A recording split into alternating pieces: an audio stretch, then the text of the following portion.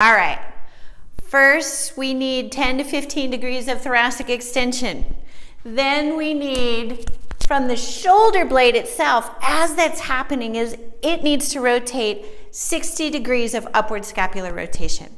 So if you are stuck here, you do not have 60 degrees of upward scapular rotation. You actually have less than that.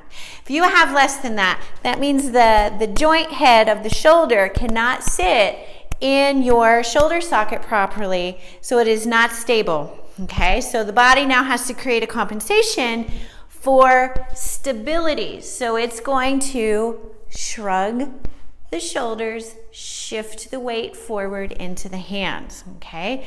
And it will traumatize the shoulder and the passive structures still. So it's going to create neck pain, shoulder pain, wrist